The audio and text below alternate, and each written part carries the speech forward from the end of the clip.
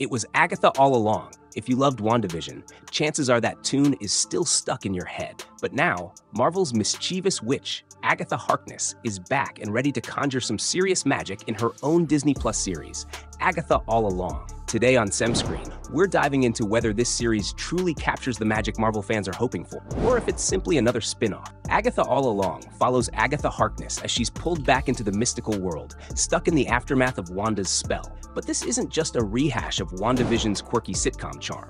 Instead, Agatha finds herself in a genre-blending mystery that has her assembling an unusual team to regain her powers, including new characters like Rio Vidal, played by Aubrey Plaza, and a teenage sidekick with a mysterious past. It's a journey filled with magic, danger, and humor. But will it leave viewers enchanted? Are you ready to dive in? One thing's for sure, Kathryn Hahn is Agatha Harkness. Critics have praised her return, highlighting her devilish charm, wit, and that wicked sense of humor fans loved in WandaVision. Hahn's chemistry with co-star Aubrey Plaza brings a spark of energy, mixing Plaza's deadpan intensity with Hahn's dramatic flair in a dynamic that's both tense and humorous. Plus, the ensemble cast, including Patti LuPone and Joe Locke, add just the right amount of oddball energy to keep you entertained. Do you think casting can make or break a show's impact?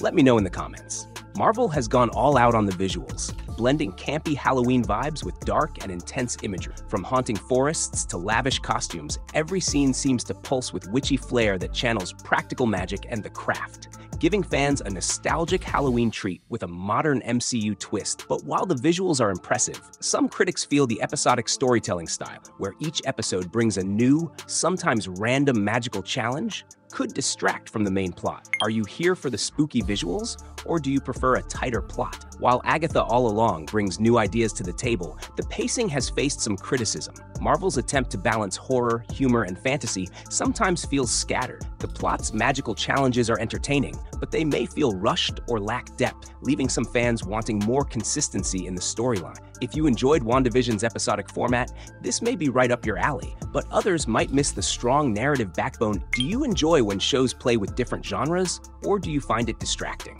Overall, Agatha All Along offers fans of the MCU a fresh, witchy ride with strong performances, especially from Kathryn Hahn and Aubrey Plaza. The series might not be everyone's cup of tea if you're looking for the typical Marvel action, but it stands out as a quirky, seasonal addition that's perfect for spooky season. If you're a fan of genre-bending, witchy humor, this could be the Halloween binge for you. Agatha All Along isn't your typical superhero fare, and that's exactly why it could find its own place in the MCU. So if you're ready for something darker and a little wackier, give it a watch.